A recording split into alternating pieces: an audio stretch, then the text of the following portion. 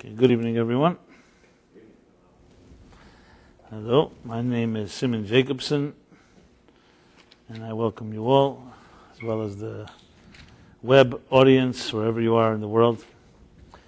I wish I was able to ask this to everyone out there, but I'll ask at least here. Would anybody here categorize themselves as a lost soul? There we go. We have one volunteer. I know it's a sensitive question, and I understand from you not raising your hand doesn't mean you aren't. You just don't want to discuss it. Let's put it this way. And so no conclusive. Fine. But Jeff, I guess you've been to a lot of therapy. Yeah. Oh, okay. Well, just for the record, if it's a consolation.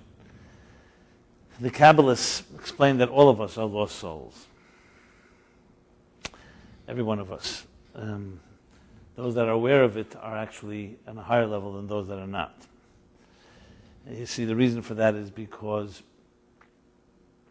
we live in a material world, and it's dominated by tangible senses and everything we experience with our physical tools. Our sight, sound, taste, touch, and smell, what we see, what we hear, what we taste, and touch, and smell. And a soul feels like a stranger in this world. As a matter of fact, there's an entire elaborate process to convince, or actually to entice, or to actually coerce and force a soul to come down to this earth. There's a Mishnah in the Pirkei Avot, in the Ethics of the Fathers that we study and read in the weeks between Passover and Shavuos, these weeks. There's 6 chapters, so each of the 6 Shabbos is between Passover and Shavuos. Each week we read another chapter. So there's an expression there, Al Karcha Chatachai, that God commands and tells the soul, you must come down to this earth. Because the soul on its own does not want to come. Because when it gives one look at what this world looks like, it doesn't. Which pure soul would want to enter this universe? Besides, for the issues of that a soul does not have issues of health, livelihood, eating, sleeping, all the material needs that we have to survive. Then there's all the corruption and greed and pain and suffering that we perpetrate on each other, against each other. So a soul doesn't want to come to this earth. And nevertheless, it's commanded to do so. And the comparison is to a flame. When you look at a flame burning, so you see a flame in a wick, the flame is constantly rising upward, licking the air as if it doesn't want to be here. And if there was no wick, if you think of the flame, it would just like expire to the heaven itself. So the example given is Ner Hashem Nishmat Adam. The soul of a human being is a flame of God. So like a flame, the soul is constantly searching and looking upward, yearning for something better than this universe. Even as it exists in this world, which is really the root of all our restlessness and all our even anxiety and angst, because of a soul that is not happy, not satisfied, not content. So there's a restlessness, and that actually is healthy. It's healthy not to just be ignorance is bliss, animal bliss, to just live a mediocre and passive life. It's a healthy thing to have a certain measure of restlessness and angst, which is what motivates and drives us to want to succeed and grow in every possible way. It's only when it's out of proportion, when the angst turns into anxiety and into fear and into other forces that debilitate us, that's when it's too much. So you need to have tension and resolution. But the concept of a soul looking for something deeper and greater is very much what makes us human and what makes us special. So the soul is really a wandering creature on this earth. It never becomes comfortable with circumstances in this material world. So in that sense, the soul is a lost entity here. Lost in the sense that it's not at home. It's away from home. Whereas in heaven, in the spiritual planes, a soul is in its own habitat, it's in its own environment. where it's comfortable and doesn't have to deal with the challenges. Here a soul is essentially a slave to the body. And the body and its bodily needs and our own selfish desires and self-interest decide we want to do something, we force the soul to go along with us. The soul is hence, in other words, the force of energy that gives us life. In truth is, the way it should work is the other way around, and which is the whole purpose of existence, is that the soul should be the captain of the ship, and the body should just be the vehicle. But imagine the vehicle telling the captain where to go. Well, that's very much what our lives are like, where the material needs and our immediate needs drive our interests, and in turn the soul has to go along, it has no choice, it's locked in your body. And it's your choice. So the soul in many ways is lost in this world. As I say, some is more lost than others, and it's part of the theme. This is the theme I want to discuss this evening. It's also in context of today. Today is a special day in the Hebrew calendar.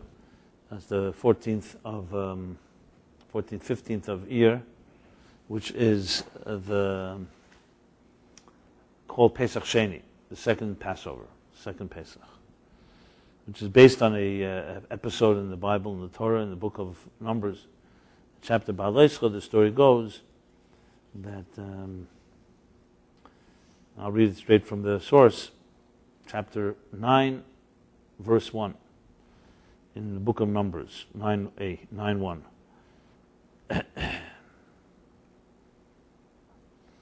God speaks to Moses in the Sinai wilderness. This is the second year from when they went out of Egypt.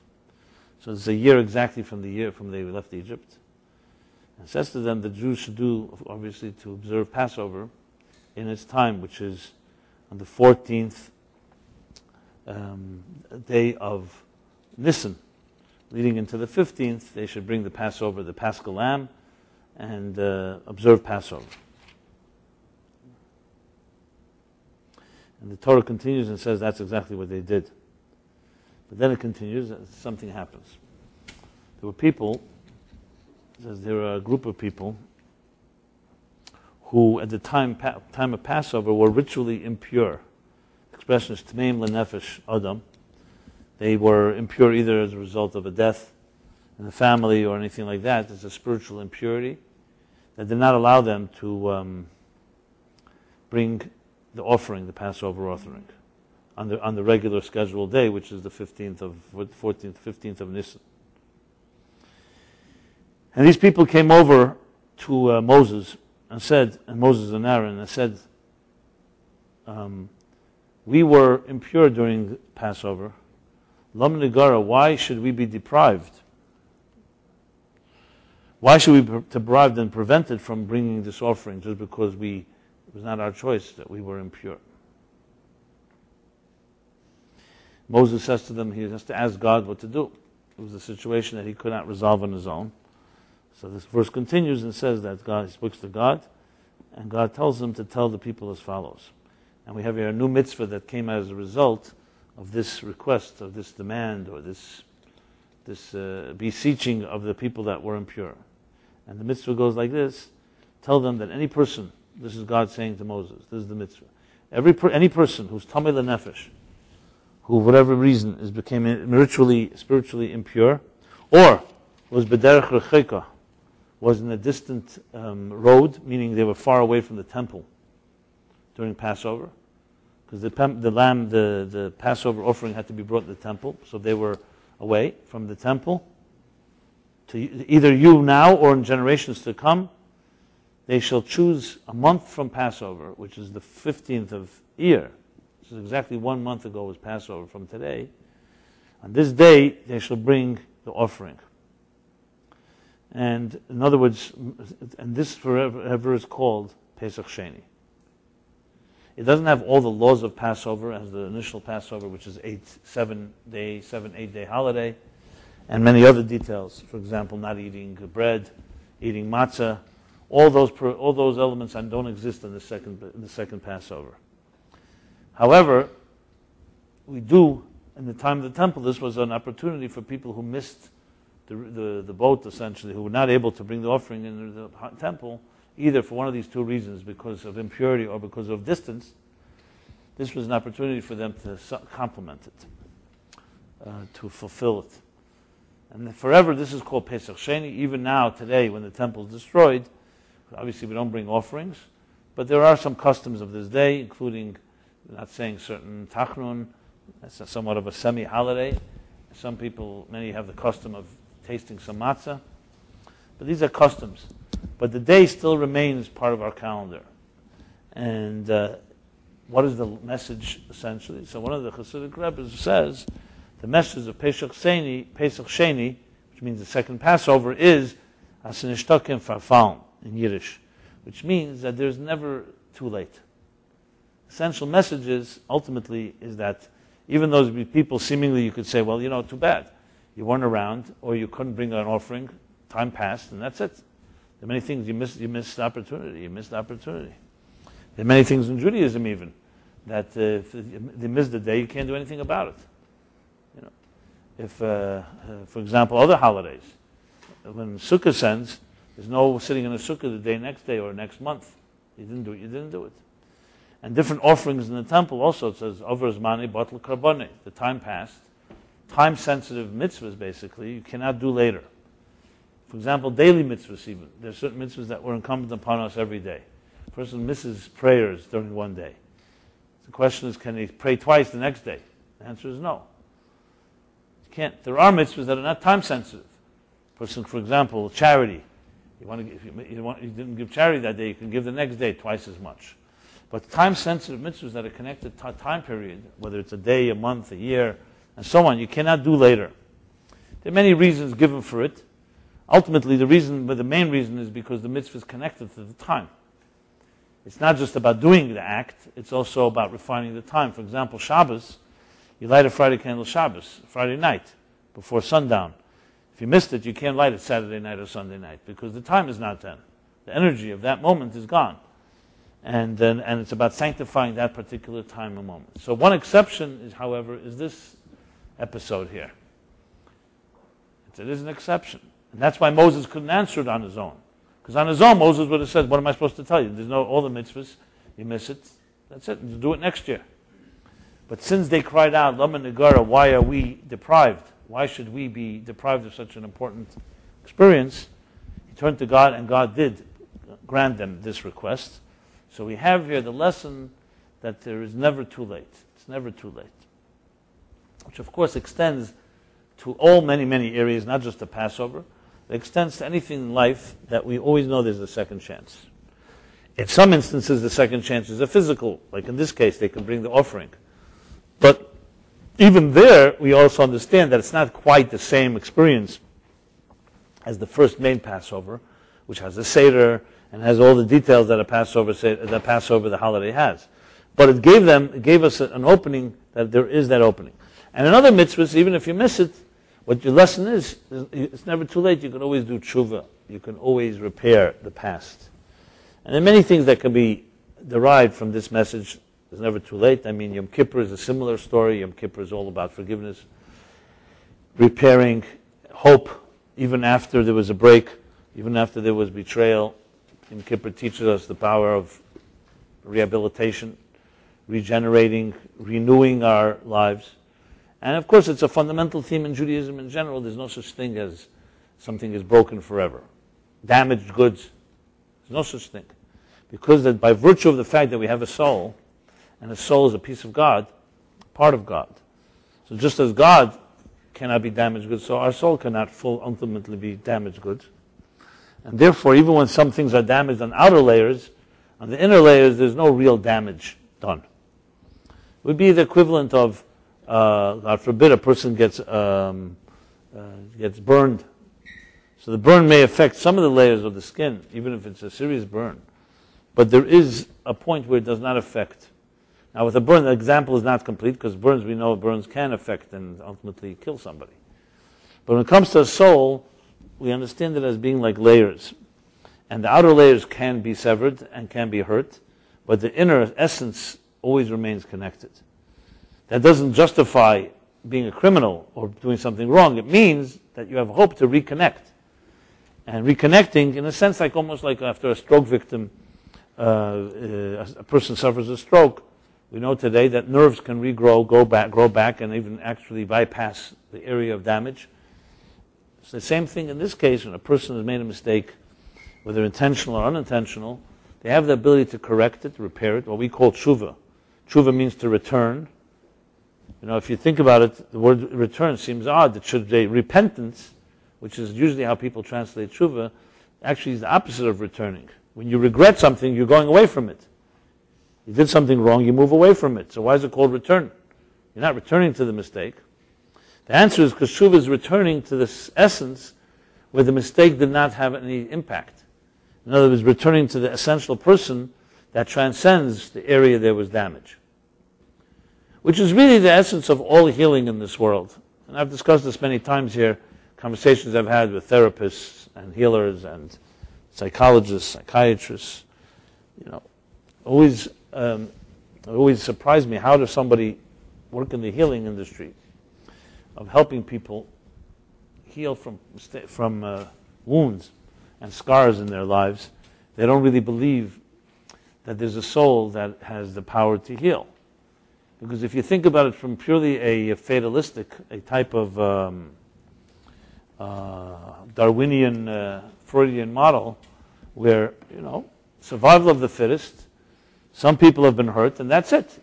Too bad. You have a wound, and that's it. Where do you have the power to heal after you've been hurt? Where's the power to rebuild after betrayal, after abuse, after violation of a person's boundaries, whatever form of it, whether it's physical abuse or psychological, emotional, sexual abuse? You'd think that based on a principle that dog eats dog in a world where survival of the fittest is the key, the cardinal rule, you'd think, okay, that's it. It's too bad. You can't really turn the clock back. That damage has been done, and that's all. Judaism teaches that the soul always remains intact. No matter what happens in your life, the soul will never be fundamentally damaged. The connections between the soul and your body can be damaged, like in the stroke with the nerves, or the arteries can be blocked. A person can have a healthy heart, but if the arteries are clogged, it could affect the heart from pumping blood in a smooth way, in a seamless way, to the organs of the body. So the same true is here. The soul can be very powerful, but a person can sever the connection on many different levels, but the soul itself remains intact. So I'm not suggesting the work isn't hard work to be done, but there's hope. It means going back to the reservoir. Think of it like the soul being a reservoir of very abundant amount of very fresh water. And then something happens in life that water, before I say something happens, that water, we draw that water through, whether it's through a spring of water, through a well, or we create rivers, or we create channels that draw that water, and we're able to benefit, drink from it, and nourish ourselves. But then something happens. Something causes those arteries, causes those rivers to dry up. Something blocks them. Someone even goes and intentionally blocks them. What happens? The water remains in the reservoir, but it's now not being channeled into your life. That's like essentially a soul that has great potency and potential, but it remains dormant, like asleep and locked inside of you. Essentially, when we are born, that's what our soul is like. It's a soul that is a complete state of potential. As we grow through childhood, a healthy home, with his nurturing, with his love, with his acceptance, helps a person feel comfortable enough to allow their soul to emerge. Basically, all of education, all our training, all our growth is that reservoir of power within our soul. And each person has their own soul, their own unique skills and talents. Each of us is growing toward building the confidence and the skills to be able to draw from our soul into our actually day-to-day lives. So in the healthiest sense of the word, you'd have is that the person grows into an adult, their soul has full expression. If not full expression, much expression. What happens in an abusive environment, in an unhealthy, dysfunctional environment, or one where your skills are not taught? What happens is the soul remains trapped and locked inside itself, and it doesn't have the confidence to express itself on a very simple level. Someone growing up, for example, in a home where a parent or parents were abusive, very angry, and silenced the child, and punished the child, and was a very, a dark home. What happens? The child begins to shrink into himself or herself, and the soul doesn't feel comfortable to come out, to express itself. A person like that may have great, great skills and powers and talents, but was never allowed to emerge. This happens, unfortunately, more often than not.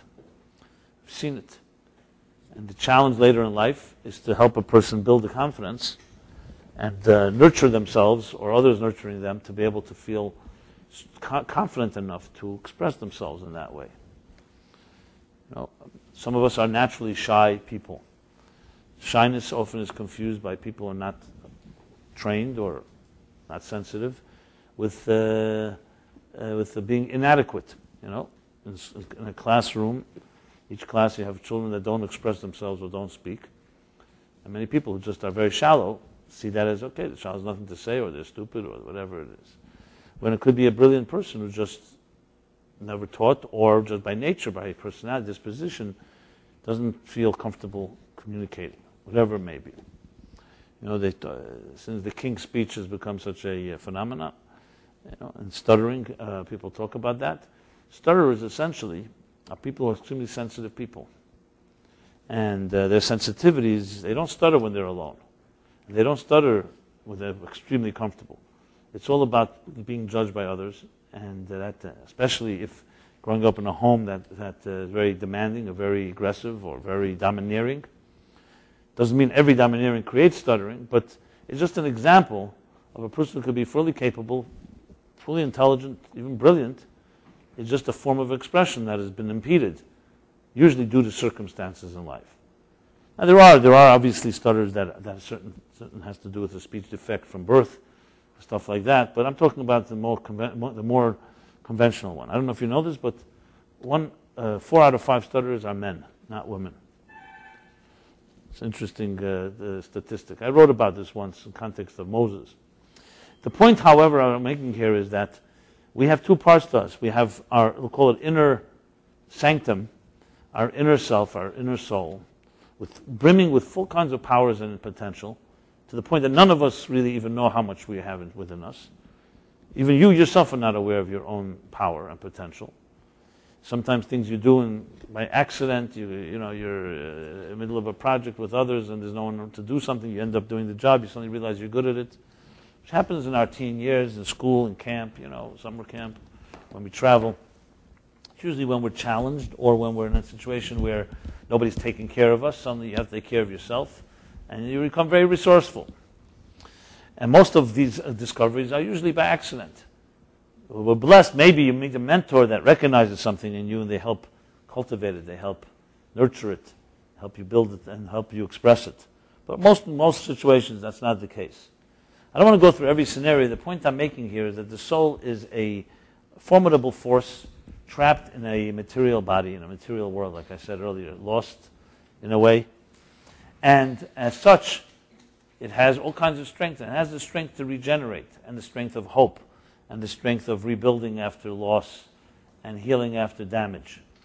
So when someone understands and relates and believes in your soul, then it makes sense that no matter what you've gone through in your life, that soul, however, can be accessed. And maybe now you have to reach deeper in order to heal from some type of damage.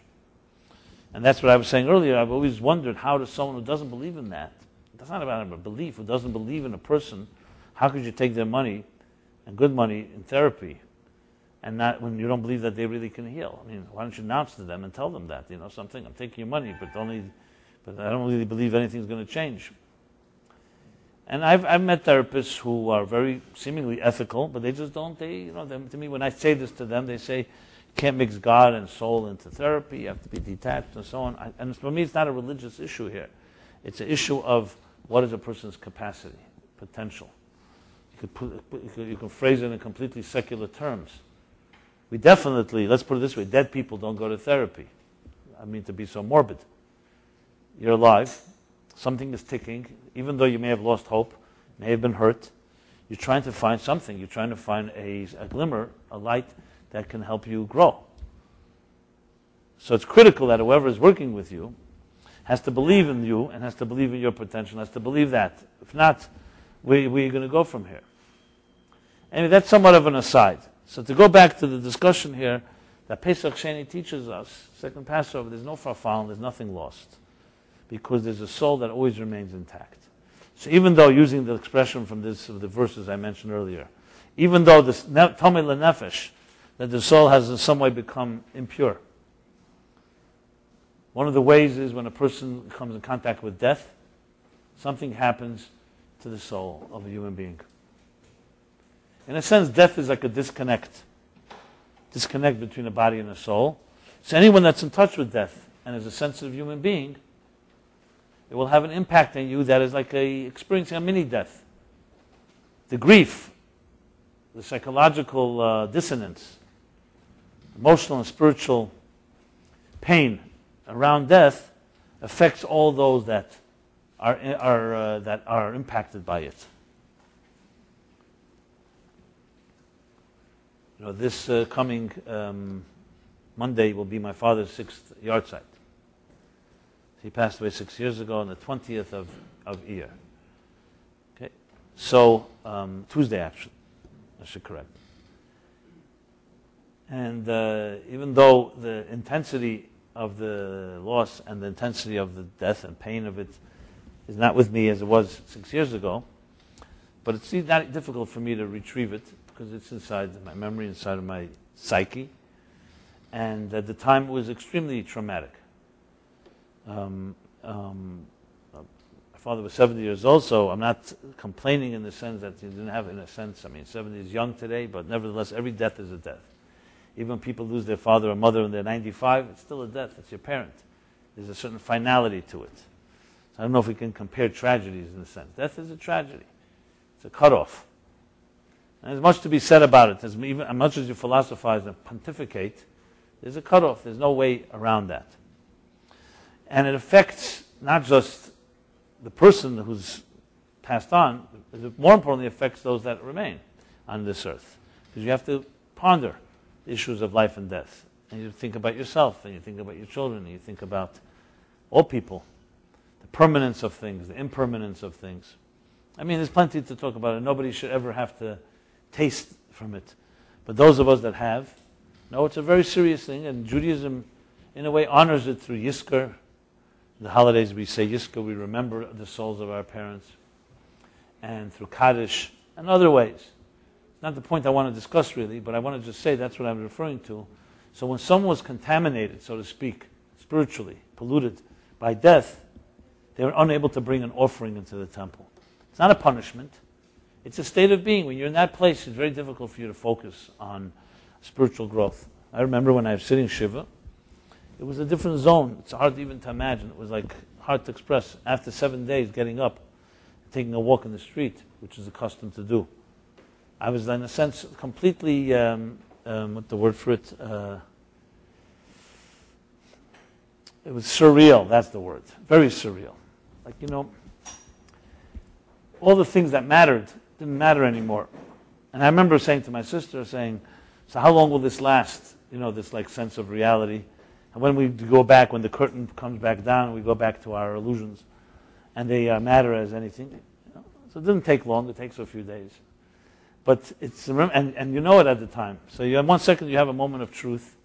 You see something that's beyond. You realize how much of our lives are petty, involved with things that are very temporary, very immediate, things that don't have any real significance down the road, down the line. And then the things of like, you know, the legacies and the traditions and connections you have with your father and your mother. You know, my father goes back long before your memories even. The genes, the influences, and so on. So that context is a very powerful one. And today, you know, as I said, I think back, I can talk about it. But when you experience it, there's no question. It puts you in a frame of mind that you're not really in a position to go bring offerings to Passover and doing other things like that, as special as they may be. Which is why a person who sits Shiva, and again, no one should know of it, and it was called an oval, for a year, or an oinen before the burial, is really absolved of many mitzvahs, many obligations. because it's as if you're in a place of certain grief, certain place of detachment from things, and so on. Spiritually, we all have moments like that. It's those moments when you feel lost, feel like a zombie, or you feel like aimless, not knowing where you're going, where your life is headed. Which brings me to the second expression. Even though the Jews who requested and said, Lama Negara, why are we deprived of bringing the offering, they talked about being impure, but when God commands it, he also says the second option, B'derech Recheika, those that will be in a distant, Derech Recheika literally means a distant road. Because spiritually speaking, there are two ways that a person can be disconnected. Two ways a soul can be lost. One is by experiencing something like I just said, a trauma. And death was just one example. Trauma can be many ways. Anytime we experience some type of loss and so on, that's one way, that there's a certain sense of being lost. Lack of grounding, coordinates, and so on. And another is derech recheika, where you actually are in a place where you don't know where you are. You've wandered off and gotten lost, not due to an event, but simply due to your own journeys. Sometimes we begin on a journey and it's maybe a mistaken place to go to, and then you end up stuck there. You can't get out. This journey doesn't always mean physical. It could be psychological. It could be spiritual. It could be relationship-oriented. Getting yourself in a bad relationship is a derech recheika. You've wandered away to a very distant place. And both these situations, whether it's an event of traumatic event, which causes this impurity that I mentioned, or it's choices you've made, and or circumstances that have led you away from where you should be, this all creates a sense of a loss. That's a lost soul. Now, as I said, all of us have moments like this. Some of us are more aware than others. Now, let's just clarify this further. The fact that you may feel that everything's going well in your life doesn't mean anything, to be very blunt. The reason why is because, look, if a person has a good job, making money, you can buy what you like, and you, so to speak, riding high, that creates a certain called sugar coat effect that usually can distort and delude you into thinking everything is just great. Then suddenly you're struck, you're fired from a job, something happens, and you're left reeling because you're not prepared. So how exactly do we find that your life is working well? Just because it looks like it's working well, really working well means that no matter what happens to you, you'll be working well. Not just the circumstances at this moment are nice and good. So the Jewish way of looking at things, you don't just look at the symptoms, you look at the underlying forces. You can look at a building, beautiful building, structure and everything, and everyone thinks that maybe the most powerful building in the block or in the city, and then God forbid a storm strikes or an earthquake, and that building is the one that falls first. And other buildings that didn't look so good remain standing. So tell me, which building was the strongest building? In other words, we shouldn't be deceived, and this is often what we do, is we are consumed and we are controlled and affected very much by the here and now, by the world. As you know, we measure success, we measure power based on the immediate power. We don't necessarily base it on perpetuation, on the future. If you were a historian and were able to go back into history and come back now to tell the story, and you were to predict, let's say 3,000 years ago, which nation would be here today in the year 2011? So there's no question, 3,000 years ago, 2,000 years ago, the nations that were dominating then were the Babylonian Empire, the Persian Empire, then the Greek Empire, the Roman Empire. That's what everybody was. You would choose one of those that was the most powerful one at the time. Like most people think today, America, China maybe is rising. The fact of the matter is, all those empires fell. They have no descendants. All we have are ruins and essentially tourist attractions, like in museums, to see what fragments remain from their great civilizations. And you have a small nation that was always ma'at mikol amim, the fewest among all, That's here. Only 14 million people. Back then it must have been a lot less. And we're here. So if you're a historian and went through everything, the Holocaust, and before that the pogroms, and before that the Inquisition,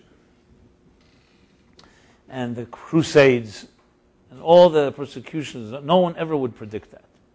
I'm just using it as an example. So for someone to say, I know what's most powerful, is both arrogant and presumptuous and idiotic, actually. Because we do not know what's most powerful. Even today, technology, what's the most powerful technology? So we know what's powerful today. We also know what was powerful 10 years ago, 15 years ago. Microsoft dominated. Then today Google dominates. So any intelligent person knows. We do not know what will be in 10 years from now because there's too many unpredictable variables. The point being is that intelligence, as opposed to being seduced by the moment, teaches you, as I discussed last week at length, Ezu Chacham Harayas HaNeilad. Who's the wise person? The one that sees the birthing. Doesn't look at just the immediate symptom, the immediate cause, but looks at the long-term effects. What will this give birth to? And very wise people can see steps ahead, just like a good chess player can see steps ahead. Can look at events, not be deceived by the moment, by the smoke screens, and is able to see a bigger picture. There aren't very many people that can do that well. Definitely not in a historical context. Some do it well in business and also not always successful. And few have real visionary ability. Vision, of course, to be able to see the big picture in the future, you have to also be a person who's a student of history and a student of the human condition in the past. Because most things have, in some way or another, played itself out. It's true there are new variables today, new characters, new countries, new players, but the scripts are very similar. Things like arrogance that brought down most empires is pretty universal, pretty timeless. But we sometimes think because we have so much technology, we think we're an advanced society. Again, how do you measure advanced? If you measure it by technology, yeah. If you measure it by standard of living, yes. By economic prosperity, yes. But what happens if you measure it by the welfare of children in their homes? How healthy are relationships?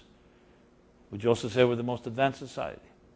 So you see, it all comes down to what tools we use to measure health and to measure success. So to go back to what I was talking before about the lost soul idea, that the key thing in most blessed thing in life is to have people who see you not for what you look like, but for what you are, for your essential value.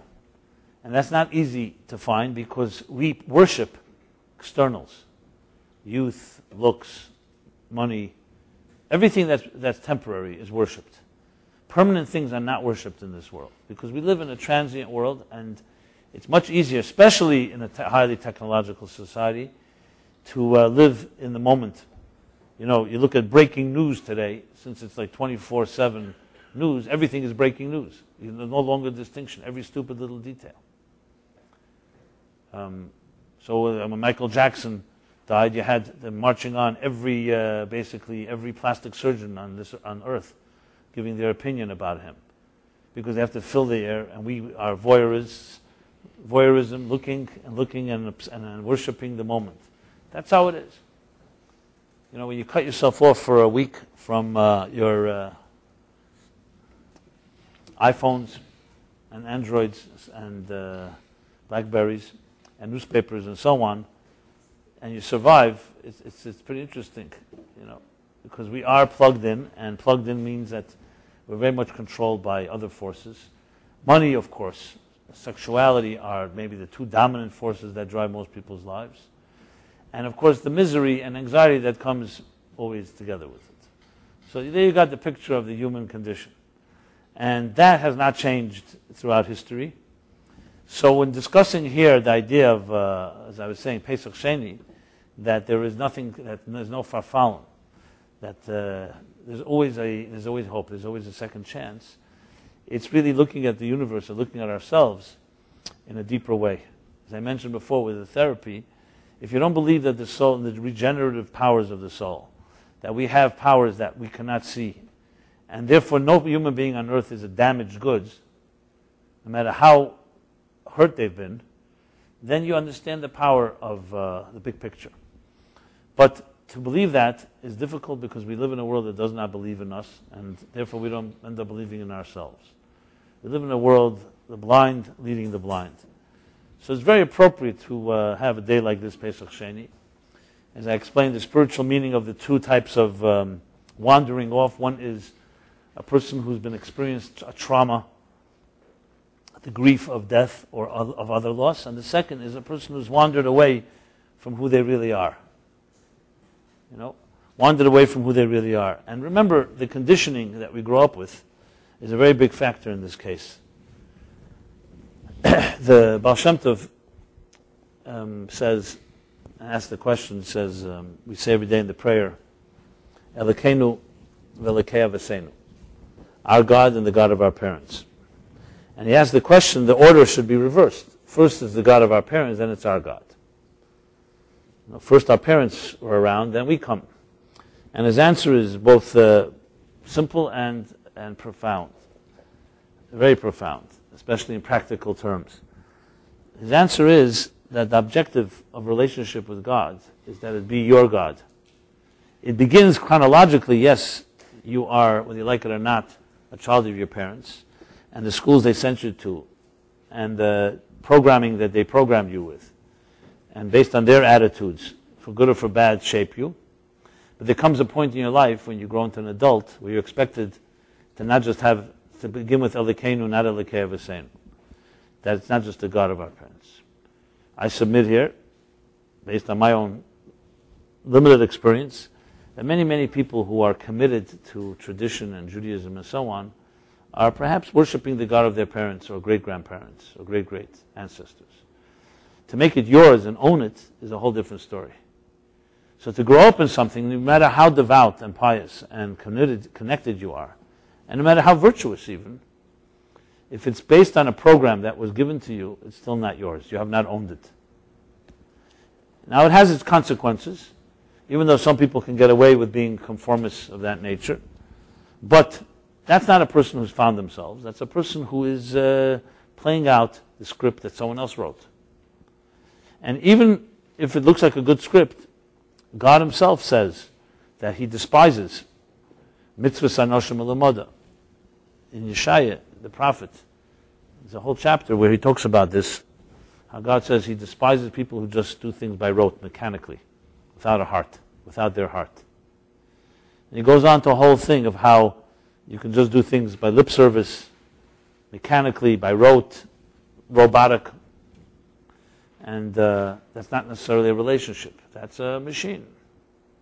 So, being lost soul is really something that's universal and applies to every human being on earth, because we're shaped by so many forces that it's very difficult to know even who you really are. Someone asks you, who am I? Most people, when you ask them that question, give you their business card. Now, your business card is what you do, not who you are. Now, some of us, very few, but some, perhaps their work, their jobs, reflect what you are. And you have a job that you love, and it's in a full expression of what your soul wants. Or some of us deceive ourselves into thinking that because you do the best with what you have, Statistics show most people don't like the work they do, except if the reward is good enough, the compensation is good enough, it buys their love, so to speak, because you're getting something for it, so it's a give and take. It's like I give my life to something I don't necessarily like, but I'm getting in return something that gives me power or gives me the ability to buy whatever I want. So the question of who a person really is not at all a simple matter, because it really comes down to understanding what a soul is like. When you say who you really are, you're not talking about the body, because, God forbid, after death, you have a corpse. So a pathologist can dissect the body and figure out all the body parts and still not know who you are. Personality, the psyche and soul of a human being has a whole personality. That cannot be put under a microscope. You can't see it under any instrument.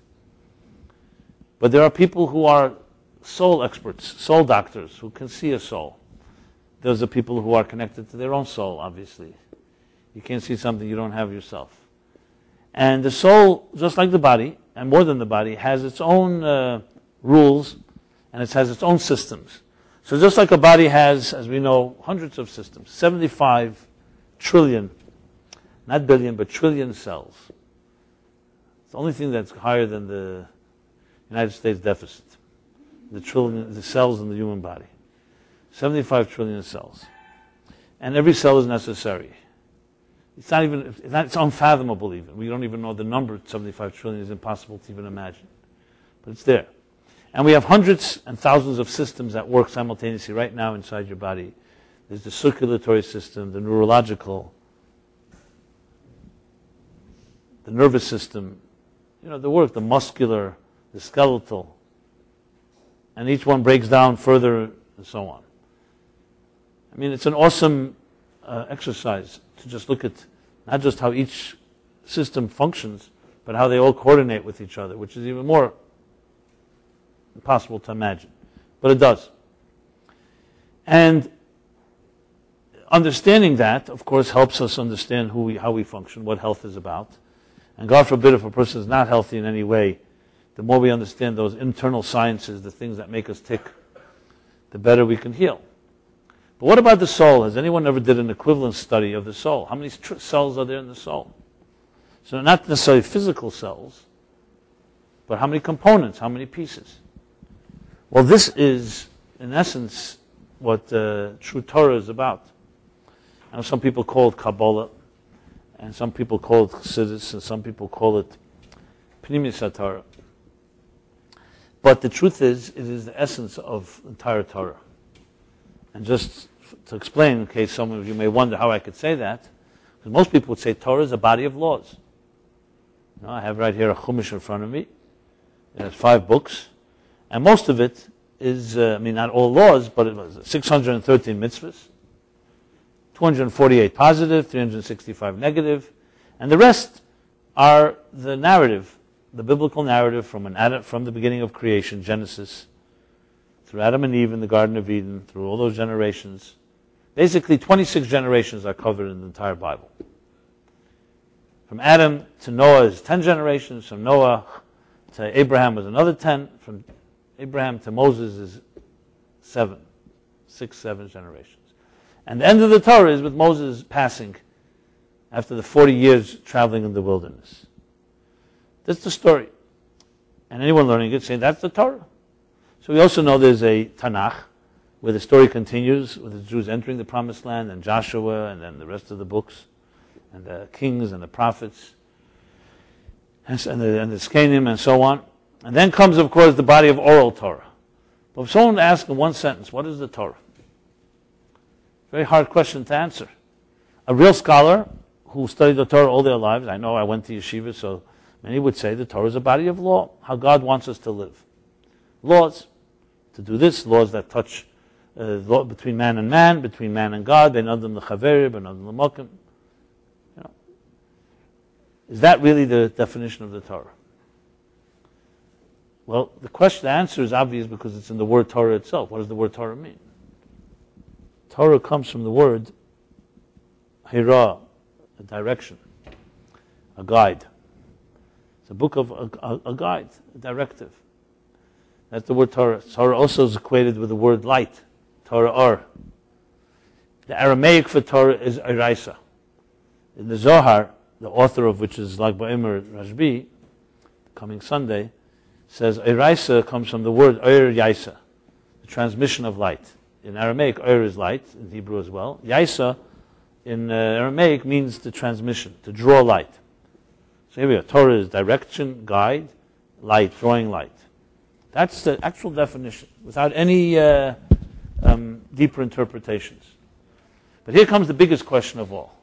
The Torah formally was given at Sinai, 26 generations after Genesis, after the creation. And yet we learn, in the Talmud it says that the patriarchs all studied Torah, all performed the Torah.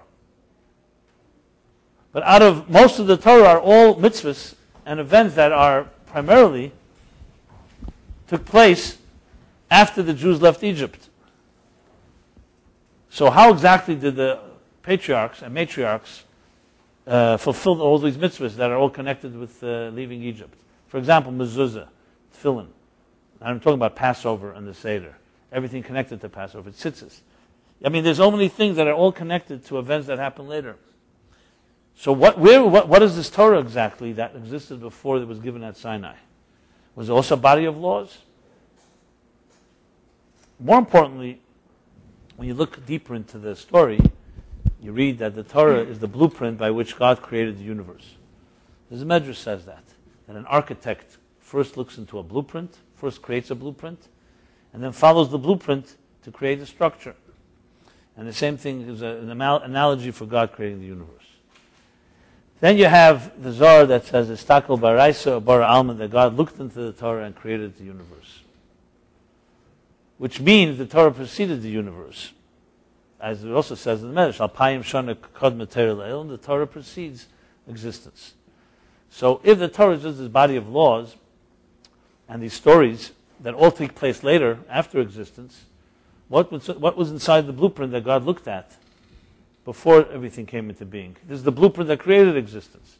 So what did he look into the Torah and says, oh, there's a Garden of Eden, and therefore I'll put a Garden of Eden? There was no Garden of Eden before. So this is where there's no choice, but you have to go into the writings of the Zohar and the writings of the Arizal, Kisvei Arizal, who, by the way, didn't write most of his writings. His student did, Chaim Vital, but it's still called Kisvei Arizal. And you have to look into the inner dimension of Torah to understand this, because this is all about the inner dimension of Torah. And what they explain is that the Torah is really, in one expression, is the divine mind at work. It's God's vision of existence. It doesn't begin in the Garden of Eden or in Egypt or in the valleys of Mesopotamia. It begins with God.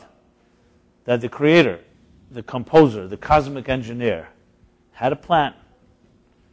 And that plan is the Torah. It's one with him.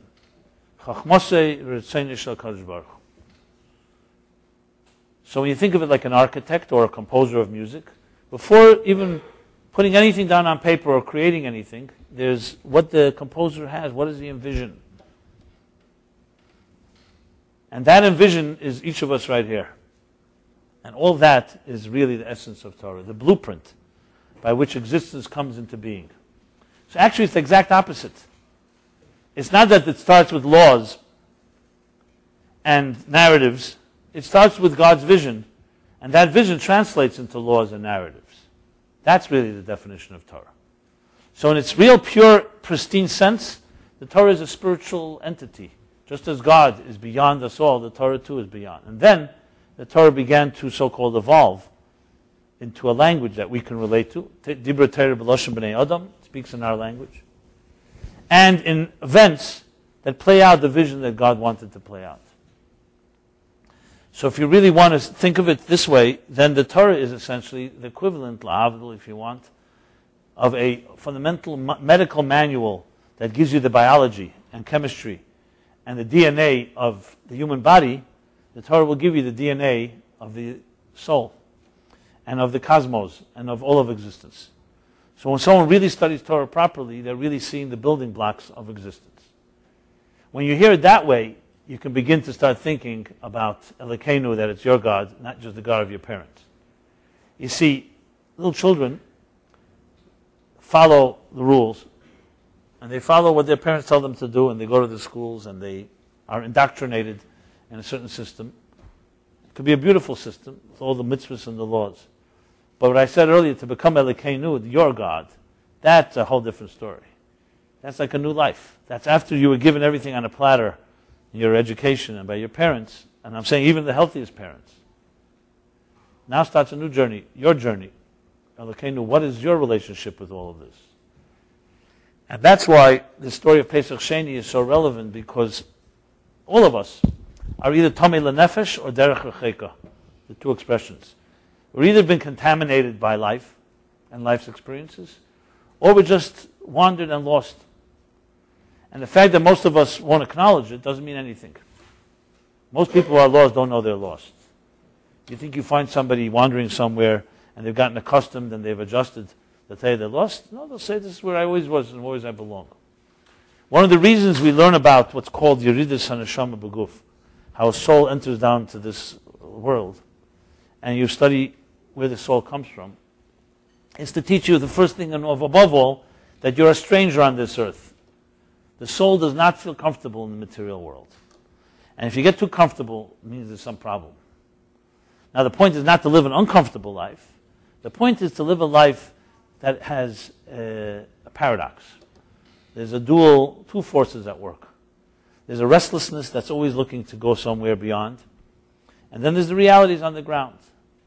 But we've adjusted and we've become accustomed. Most people have built their homes here. And we think this is the permanent place. The interesting thing in Jewish faith, this will be the permanent place. It's not like we wait to come to the world to come and that's where the show starts. It will be here. But it will be here with an understanding that this place itself becomes a spiritual environment.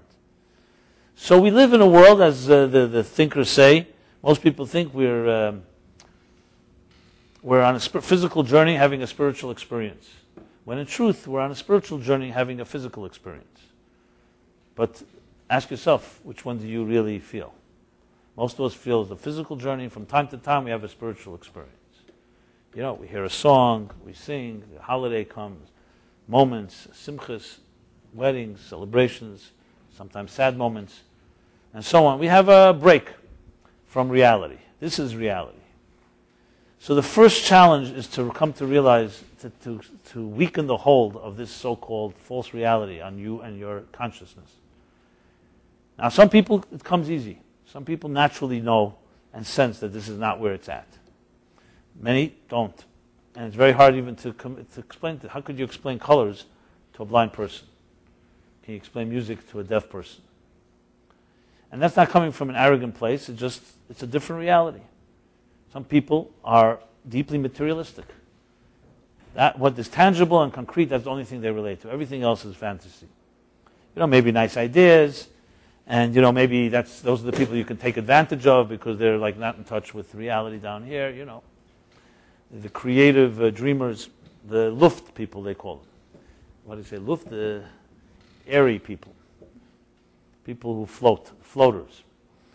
So here we have this chapter where the people come to Moses and Aaron and they complain. They say, "Why are we deprived?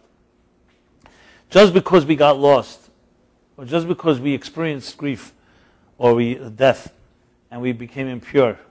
Why are we deprived? Why can we not connect? Just because we're lost souls, can we not do anything about it?" And Moses didn't know what to answer because, as I said before, he did not have a precedent. All the mitzvahs you cannot replace. Once the overzmane batel karbane, the day passes, you can't pray tomorrow for today. Every day has its energy, has its birur, has its refinement. Like the Zohar says, "Chasu yema chasu levusha." If you're missing a day, you're missing a garment.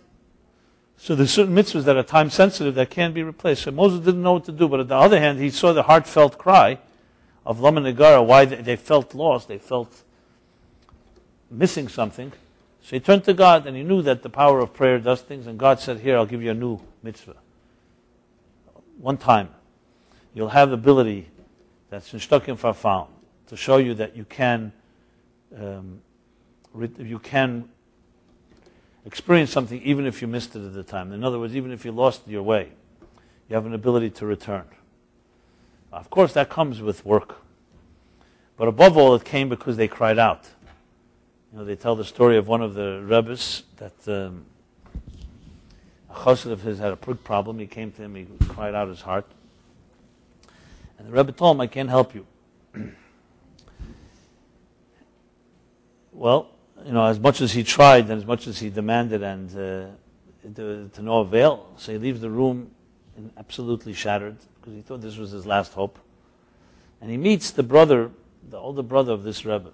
And the older brother says, what's the matter? Why are you so disturbed? He says, "I went to the Rebbe, your brother. It was my last hope. I thought a Rebbe is a Rebbe. He can open up new doors, give me some hope. And instead he told me he can't help me." So his brother, hearing this, the older brother walks into his brother, the Rebbe, and says to him, You're giving the powers to be a Rebbe not to break people's hearts, but to help them. So the Rebbe said to him, send him back in here. When he came back in, he helped him. Later, he explained to his brother that he came in here thinking, I'm going to solve his problems, which meant it wasn't about him. He wanted my intervention. And he did not have I sensed he did not have enough in him, the motivation to really, because I can give him blessings, but then he'd have to maintain them. You see, it's one thing is to help somebody, one other is to be maintained in your life. Someone can lift you up, but the question is, once they're gone, will you still be able to stand on your own feet? So that's what he sensed. So everything is a two-way street.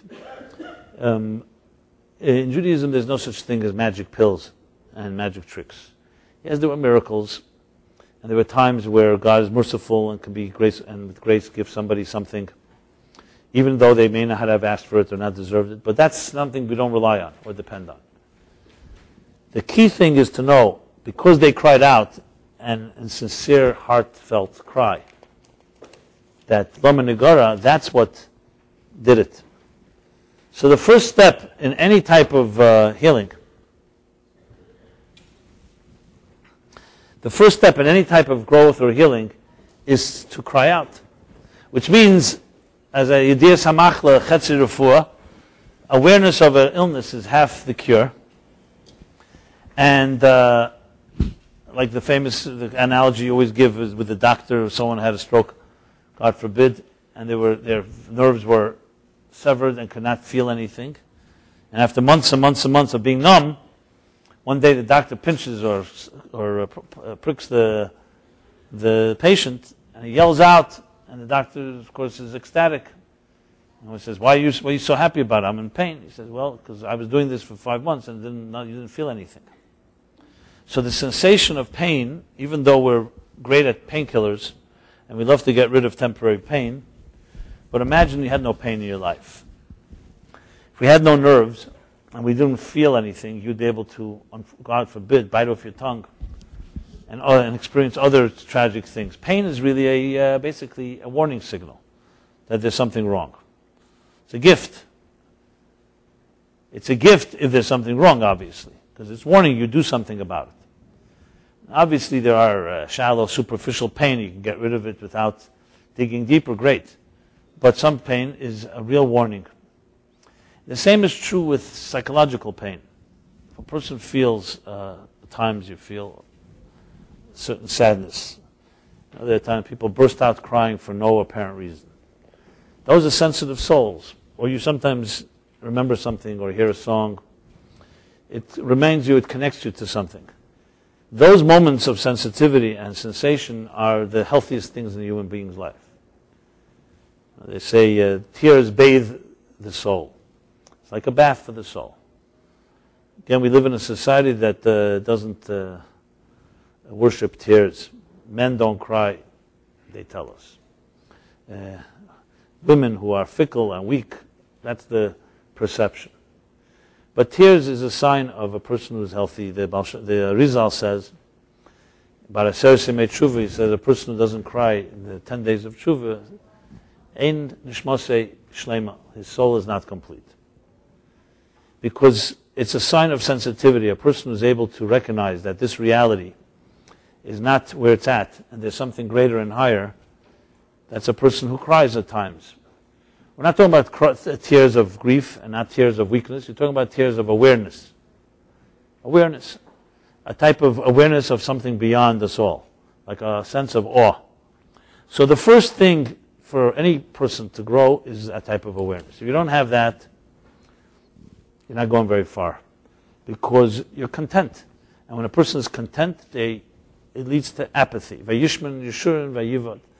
The more content you are, the more apathetic you become. It's a formula. It's a rule. And it's a rule even in the material world. People who are become happy with their lot and just remain there usually start stagnating. It's competition, pressure, being challenged. And sometimes, yes, something, loss, that motivates people. But we don't need to experience it necessarily in a negative way. In this case, it was these people who just simply sensed that they were distant. They sensed that they missed an opportunity, and they didn't want to go away deprived. And they demanded, and they prevailed. So there's a story in the Zohar. Since Sunday is Lag Bomer. Lag Bomer is the day of the yahrzeit of the Reb Shimon Bar Yochai. Reb Shimon Bar Yochai is the author of the Zohar. The Zohar is the classic text of Kabbalah. And it's a cryptic book. Much of it is hard to understand, or almost impossible. There are a lot of stories there, and there are things that are pretty understandable. And primarily, there are a lot of things there that are not understandable then, but over the years, with explanations of later sages, we have an understanding of many ideas in the Zohar. Today, Zohar is not necessarily something you go to learn. You learn it through the commentaries. You learn it through Chassidus. You learn it through books that explain it in ways that we can relate to. But it is in a way, the Bible of Kabbalah. It is the original book. It was authored, as I said, by Reb Shimon Bar Yochai, despite some of some Gershon Shalom and other people's theories. It was discovered in caves in the 15th century in cities around Italy, Manitoba and Cremona, different versions.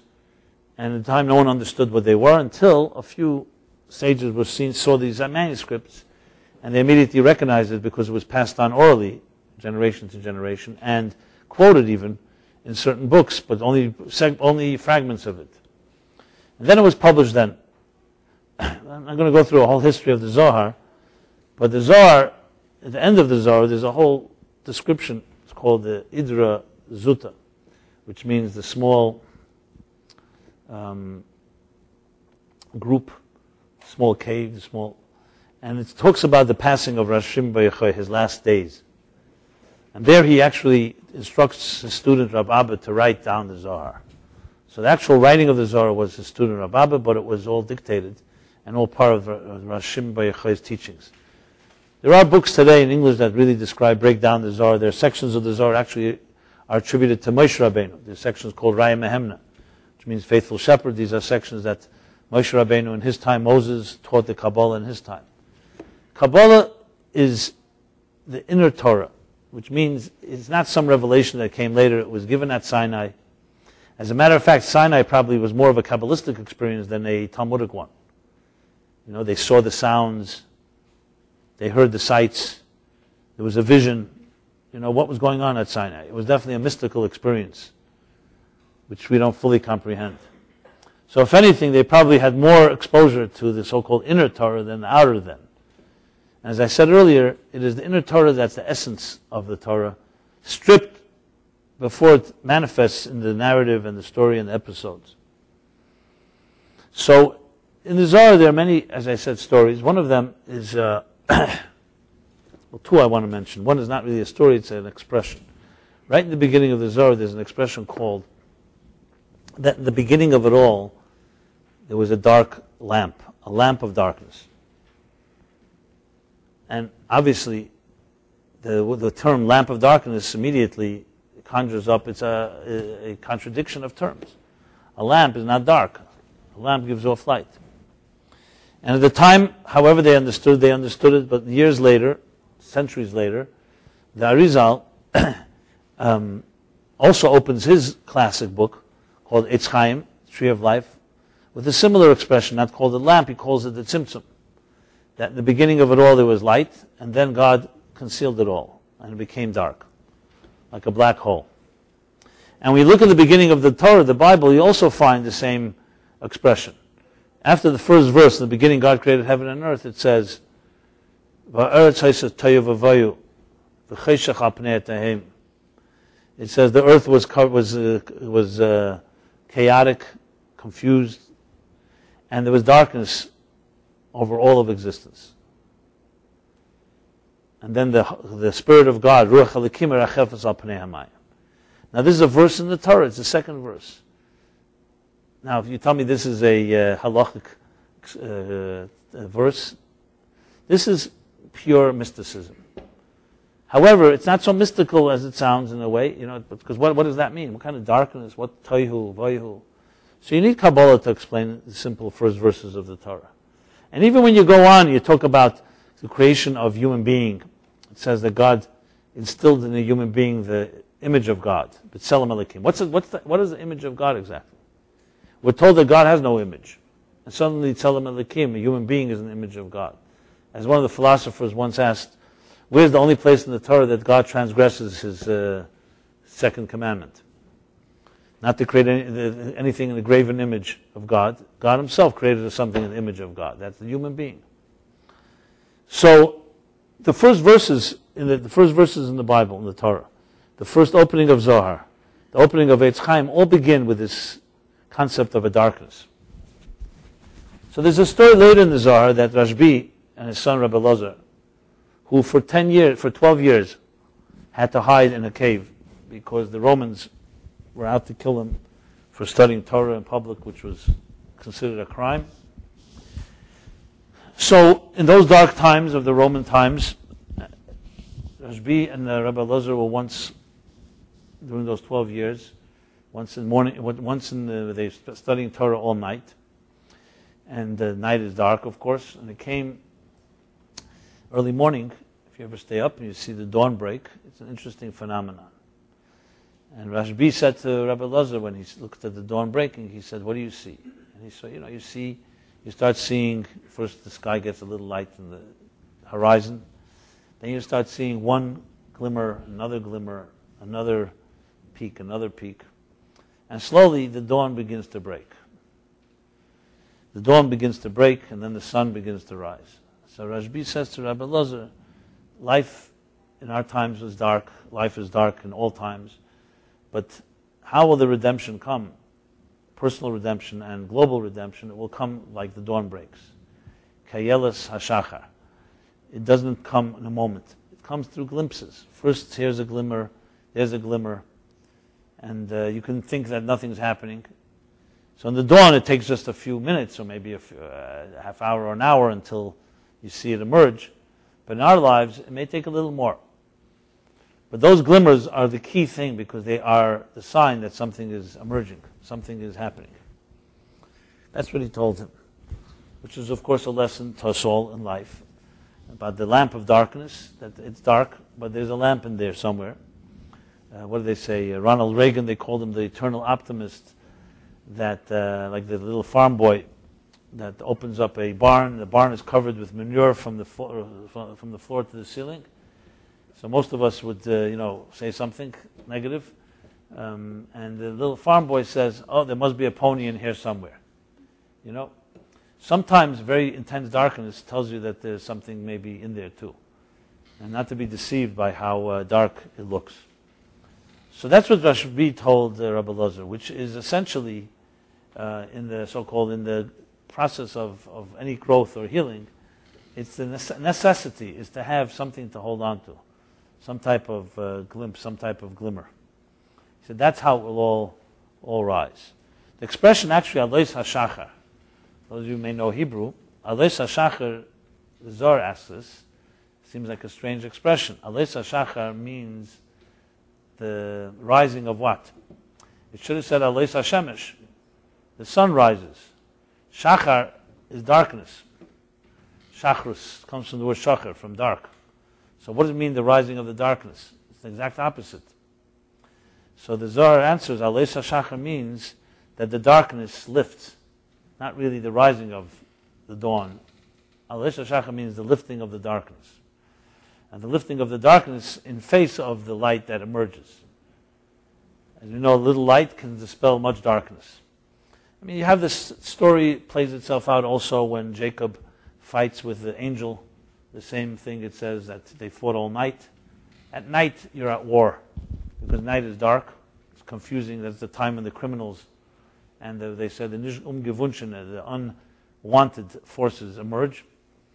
And when the dawn started breaking, the angel recognized that time he can no longer stay here. So there too is used Alois HaShachar. The Ramban says that the war between Jacob and the angel, the wrestle between the two, well, the Zohar says that it happened Yom Kippur night, actually. And as the Ramban says, this reflects the war that all of us fight throughout history with our enemies. Every form of oppression plays out that battle that night. And obviously that also includes all our internal battles. So we have a world that is completely surrounded in darkness. To the point, as the Baal Shem Tov says, Haster Aster Panai, and Esther, a double darkness. Haster Aster, it's so dark that the darkness conceals that it's dark, that to the point that you think that Mar Lamosik, you think that bitterness is sweet and sweetness is bitter. That's how dark it can become. So we're here to wake each other up in a way. And there are experiences in life where we'll have wake-up calls. And those are the great blessings. It's the moments when you feel the dissonance, and you feel the pain, and then you feel there's something wrong. The Lama Negara, when you feel deprivation of something, that's when there's a real opening. Unfortunately, most of us misunderstand those moments, and we either try to push them away because it's uncomfortable. We'd rather go back to a comfortable past than an uncomfortable future. Or we misunderstand the meaning of it, and we think something's wrong with us. The truth is that's awareness. It's not comfortable, but it is real. And that reality is what opens the door to great strengths. You know, as I said before, each of our souls has unbelievable potential. And unfortunately, most of that potential is trapped in our conventions, in our routines, in our daily lives, in our upbringing, programs, and most importantly, maybe the things that people expect from us.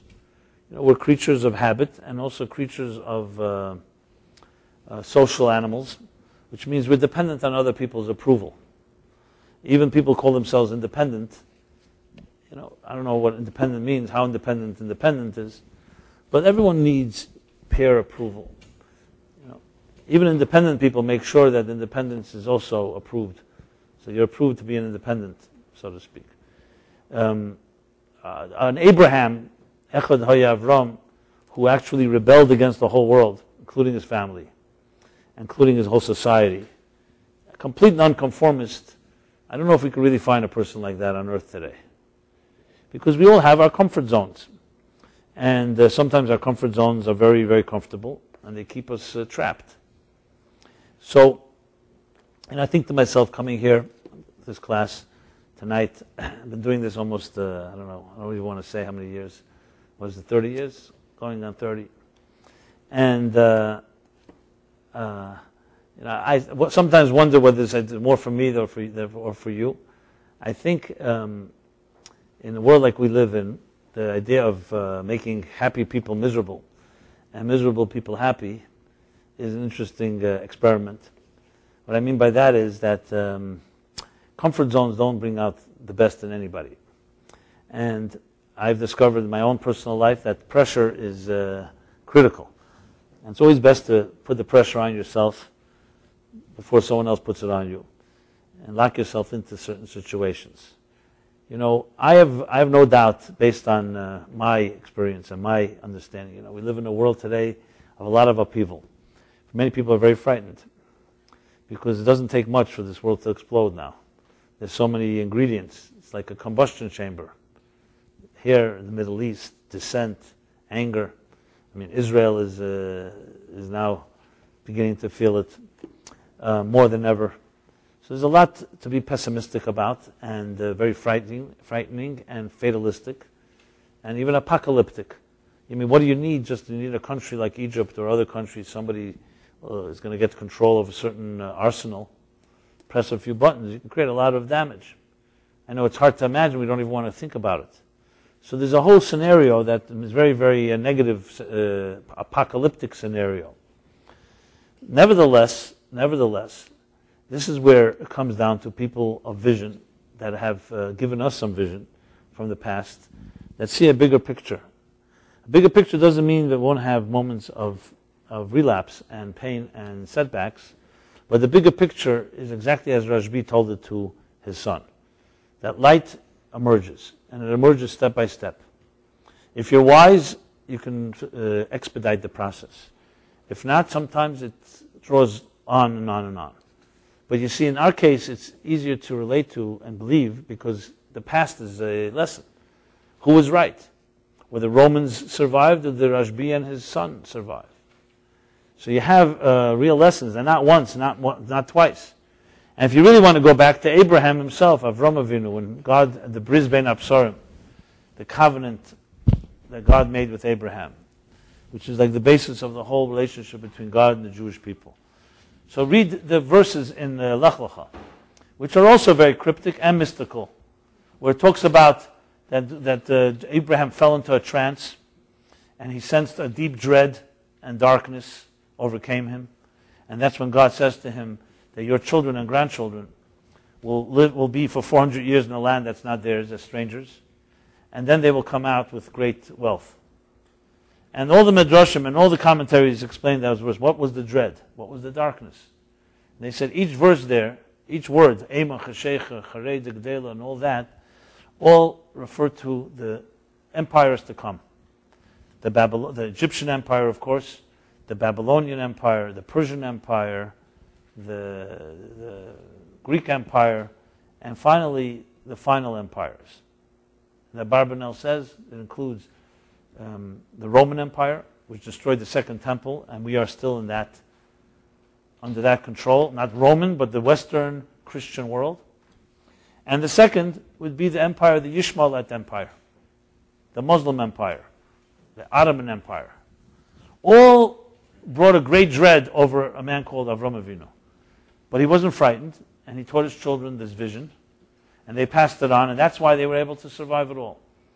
The night of Pesach, we say, V'hisha amdelanu, that even though in each generation there will be those that try to destroy us. V'hi, what's V'hisha amdelanu? It says it in a cryptic, vague term, he. He means she. She will withstand. She will prevail over everything. So what's the he? Could have just said. So there are two interpretations. Some say faith, our faith. Some say the promise. It's really both. Faith and the promise. The promise that God gave Abraham. The promise that Abraham passed on generation to generation. The faith that they had. That prevails over everything. Even the Holocaust and even all the tragedies before that. And it's said in the Vihi, Kabbalah says Vihi is Malchus, is the dignity and the faith of a human being. Malchus les lo megamal klum. It has no power and light of its own. It's like the moon. The moon only reflects the sun, but the power of Malchus is greater than the power of the sun. The moon has its own power that the sun will never have. It's the power that comes from the lamp of darkness. It's the power that comes from the light that comes at night. And you see the moon has its own haunting power. It has its own romantic energy, even though it's just a reflection, but it's not a reflection like a mirror reflection. The moon has its own power. As they say that people in love don't stare at the sun. They look at the moon.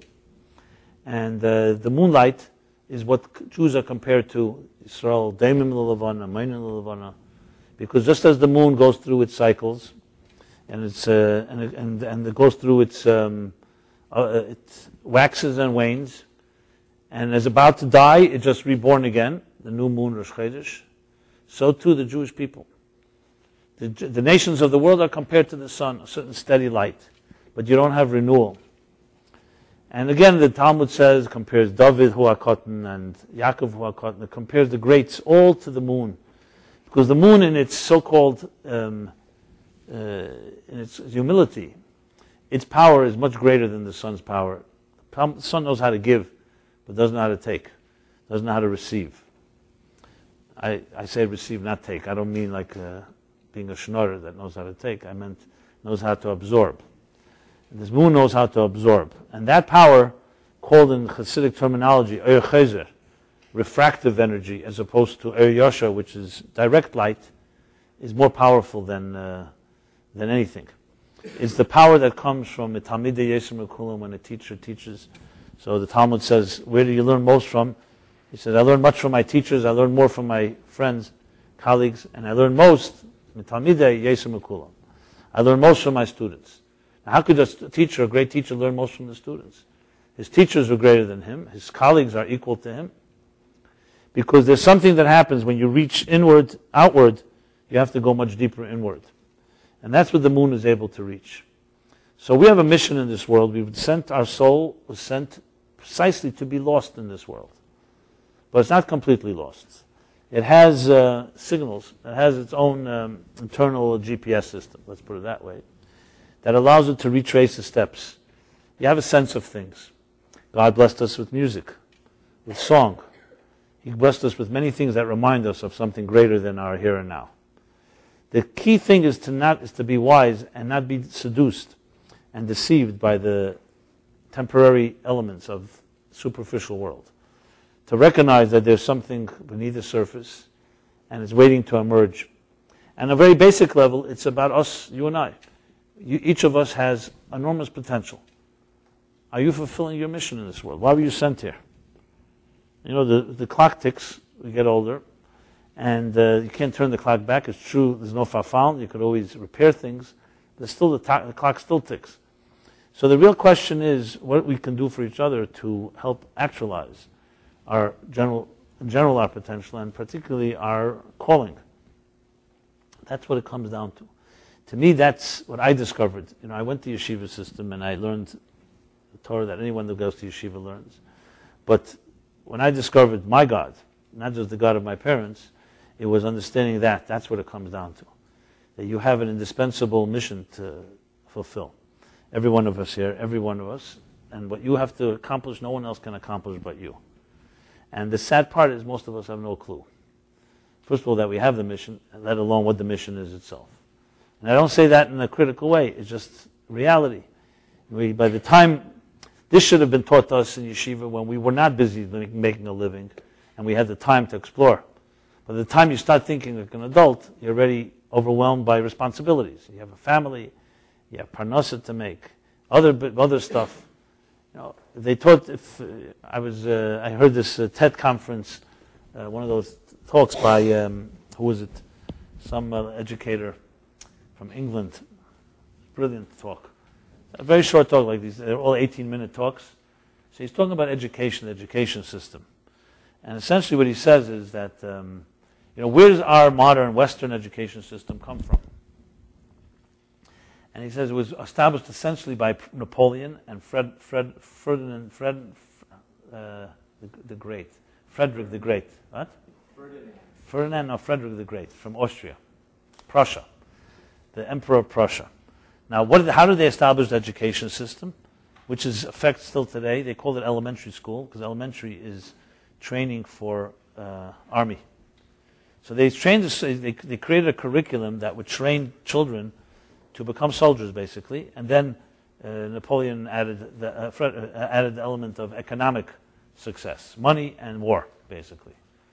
And they essentially made the primary curriculum is around, if you look, everything that's utilitarian, mathematics, history, social studies, science, and stuff like that. The arts, music, song, dance, all is relegated as so-called special education, like extracurricular activities. And he makes the case that children naturally are singers and dancers and musical. And what happens is school cuts all that out, devalues it, and basically trains them to become accountants and lawyers and doctors and soldiers in a certain way. Very tangible, practical, concrete things. I mean, it's a very interesting talk that he gives and how essentially goes against the grain of the natural human being. That doesn't mean every one of us is a musician, but it means we relate to the more ethereal things. Education has nothing to do with ethereal elements. Nothing subtle about it. It's all about utility, function, success, making money, efficiency on the battlefield. So today may not be battles in the physical sense, but it's the same type of tangible stuff. So I was thinking how that impacted the yeshiva system. What's going on in our internal yeshiva system. So in very many ways, it's very parallel. The main focus in the yeshiva system is learning law, learning the Torah law. You begin, as a young child, you learn Aleph Beis, ABC, then you learn Chumash and basically biblical commentary, And most of it is taught as something that happened thousands of years ago. You just master that. The commentaries, how they argue about it. Then you start learning Mishnah and Gemara and so on, all about basically the legalities of Judaism, the mechanics of Judaism. It's all important. Very little focus on the ethereal. You're not taught about God. You're not taught about your soul. You're not taught about your purpose in this world. So essentially you're taught about a whole bunch of mechanics that are all necessary. It's like you're taught about the tool chest, but you're not taught about what you're supposed to do with this tool chest, except follow the laws. And in a way, that's like the difference between the outer Torah and the inner Torah. So as we stand here today, Pesach Sheni comes right 4 days before Lag BaOmer. This is the 15th of the year. This is the 18th of the year. Maybe it's a good opportunity. The Rebbe, one of the Rebbes, the Rebbe Rashab, the 5th Chabad Rebbe, says that Lag BaOmer is the Matan Torah of Primis HaTorah. At Sinai, we were giving mostly the outer Torah, even though, as I said before, it was a mystical experience. But on an outer level, we were given and at Lag BaOmer, he says, was like the revelation of the inner Torah, of Shimon Bar Yochai. Without it, the Torah is rendered into, basically, as I said, mechanical, a toolbox. All necessary to function, but lacking the soul and lacking its purpose. So that's, in a way, a challenge of our times, is how do you communicate that? How do you communicate it both to people who grew up in a very intense yeshiva environment, and, of course, also communicate to people who did not have a yeshiva experience at all? Understanding that inner dynamic. It's very difficult to teach somebody who never learned what Shabbos is or kosher. Start telling them the law, it can be very overwhelming. But when you tell them that the Torah teaches you the purpose of your life, and that purpose is fulfilled through keeping Shabbos, it's a whole different story. You can relate to that. It's relevant. I'm not suggesting it has to only be in that direction. Whatever works, works. But generally speaking, you speak to people, you get them to relate to God when it becomes your God. A God that is my soul at work here. My actualization of my purpose here. The Rabbi, right before he passed away, he asked that this day, Sunday, Lag BaOmer, should be a simcha, a celebration. He's the only yahrzeit that we celebrate in that type of way. Comes, for example, Zayin Adar, the yahrzeit of Moses. Some people fast.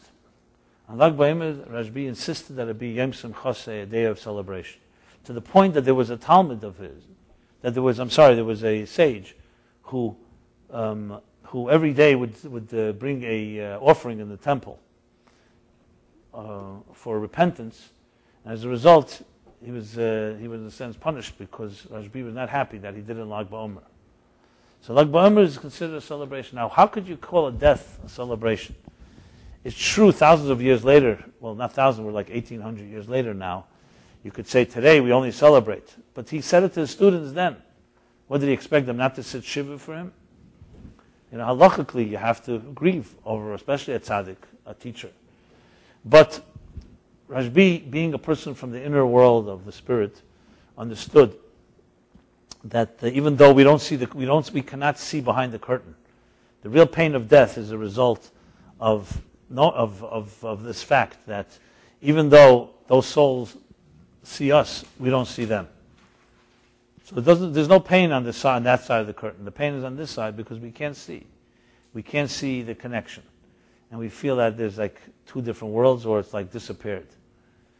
Rabbi comes from that world and lived that world. He was called Nuni Yama, like the fish in the sea, always connected to the source. It says in some, the Hillel Parasha, a great chassid, wrote once in the name of the Alter Rebbe, that for souls like the Rabbi, there was no churban. Those souls did not experience destruction. Because there's a place in the cosmos that is like beyond its symptom, that does not feel the pain, does not experience the pain of this world. And even though it relates to it, but it's from a different place. So Rabbi gave us, in a sense, a gift. Lag BaOmer is a day that's a very mysterious day. Nobody really understands what this day is about. I mean, yes, it's the day that he passed away, but you see the celebrations. Children are taken to the fields, and celebrations and parades, or whatever it may be. There are all kinds of different ways. And it's not really clear, what exactly are we celebrating? But it's part of this mystery of Rabbi introducing into this world a joy. Interestingly, it happens right in the middle of the days of Sfira.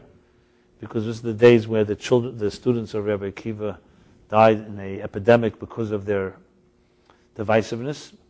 Rabbi was one of the students of Rabbi Akiva who taught that love is paramount, and he was one of those that was not part of that divisiveness. So in a way, right in the middle of a sad period, Rabbi introduces joy, again teaching us that within the darkness, even when you're lost, there is light.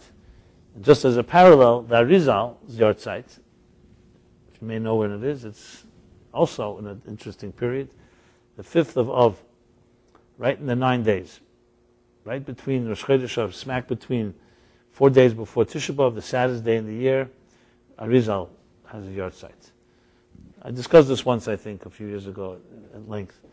Anyway, to sum it all up, let me say this. I think that for me it's a great honor to intersect with souls like yourselves and those that are in cyberspace.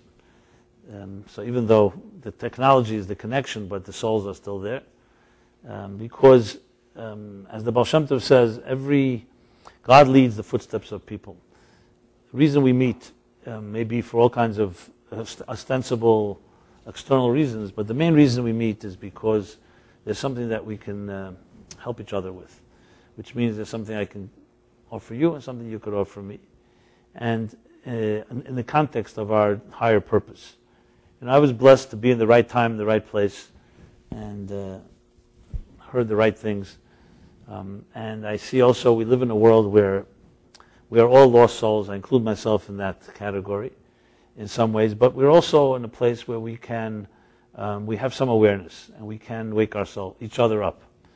So it is really an honor to be part of another person's life's journey, because part of the honor is also the mystery of it. It's not like you always know where it's going to go, but you know something's happening.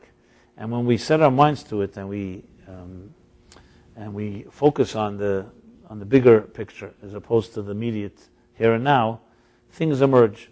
There's all kinds of fascinating and rich experiences that I've had that I had not taken upon myself. Some of the things I do, I would never have experienced, and it's amazing, the journey. So though there are many things in life that are difficult and challenging, I just wanted to share that and in a way say thank you as well. And I hope that each of you in your own way, the people you intersect with, look at it like creating the connections. The Kabbalists like to say that each of us is allocated with a certain amount of divine sparks. Those divine sparks are embedded and buried and hidden in the places that you're going to travel to, where you'll be tonight, where you'll be tomorrow, where you'll be the next day, the people you meet, the opportunities that come your way. And every one of them is an opportunity. So a good businessman, wherever he goes, he's always looking for opportunities. And a good spiritual journeyer, a soul journeyer, is looking for spiritual opportunities, recognizing that there's always a reason that you're interacting, there's something to be done. Now, whether all of us can have that type of intensity all the time to be on call in that way, I don't know. But moments for sure.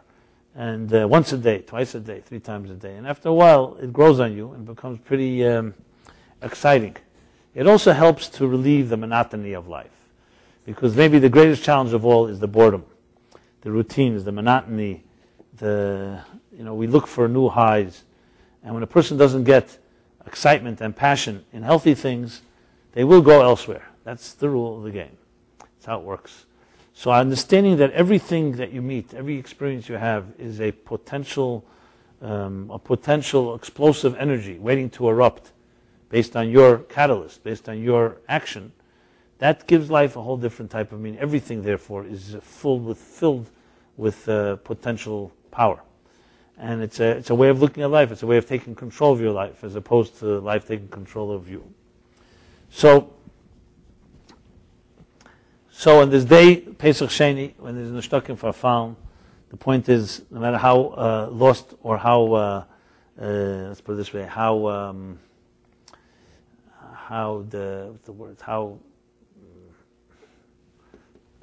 have the word? Not fatalistic. If you've given up hope on yourself, here's a day that reminds us that there's no way, that there's no reason to do so. But you have to do something. You have to cry out at times. You have to wake yourself up. So hopefully some of these words can help energize and serve as a little wake-up call. And I want to say, if anybody needs any particular specific thing that cannot be addressed, like, in a generic way in a group, you can feel free to call on me and call on Velva right here. And I want to also say that this class is dedicated by Philip Namaworth in memory of the birthday of his father, Naftali ben Eliyahu, who was born Pesach Sheni 100 years ago. That's interesting. 5671. Okay. And also the memory of the Yahrzeit of his brother Eliyahu ben Naftali on the 20th of Ir, and the memory of his cousin Rachel Bas Anna. And finally, the memory of the Yahrzeit of Nancy's grandmother, Lily's great-grandmother, Yehudit Bat Yisrael. If you know Philip is very thorough. Made sure everybody's covered here. So, a lot of Yahrzeits here. I want to say finally that if you're here for the first time, please stay in touch. If you haven't left your email, please leave us your email address. We can give you some updates about the classes or any other new things that come up. And again, more importantly, if there's anything that I can do or we can do for you in your journey, you don't hesitate to call upon us. So, I don't know how you're celebrating Lag BaOmer, but there are many ways to do so. If you'd like some ideas, you can come over to me afterwards and I could share some. And meanwhile, until our next segment, the next segment, which will be next Wednesday night, I bid everybody a pleasant evening. And also announcing that Philip will be giving his class tomorrow night at 7 p.m. So either email us or contact us. We'll tell you where it is. It's not here. It's at a different location. And finally, very good night. Thank you.